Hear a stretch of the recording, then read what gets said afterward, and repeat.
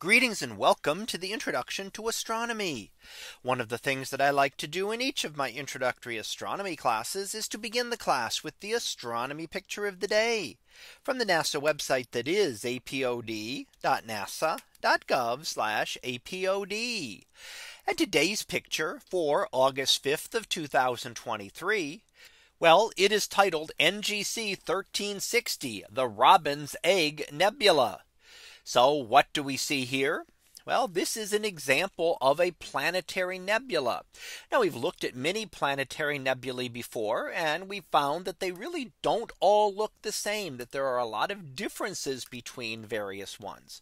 But overall, what they are the end state of stars, much like our own sun. And in fact, the vast majority of stars will go through this stage. Only the most massive stars will become supernovae and explode, leaving behind a much different type of a remnant called a supernova remnant. Here it's a much more gentle process where the outer layers are expelled out into space.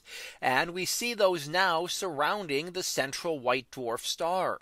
Actually, in this case, it's not just a white dwarf star, but actually a pair of stars, a binary system, or two white dwarf stars close together orbiting each other.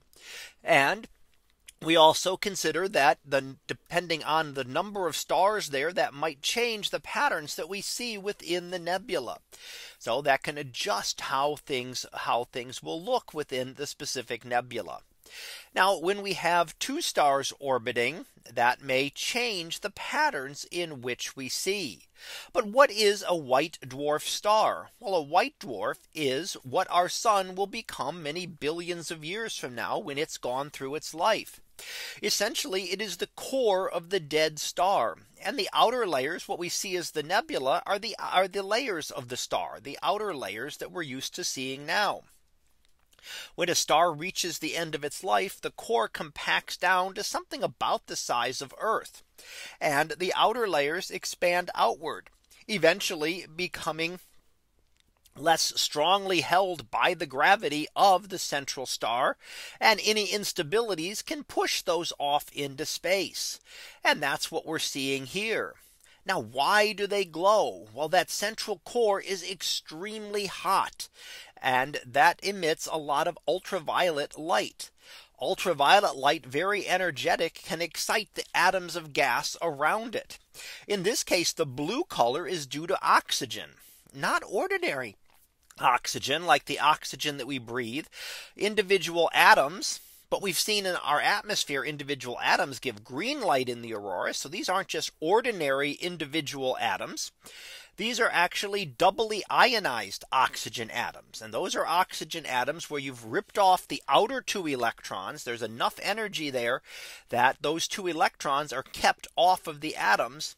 And it is that third electron within it that actually will jump through the energy levels. And as that one recombines, it gives off blue light.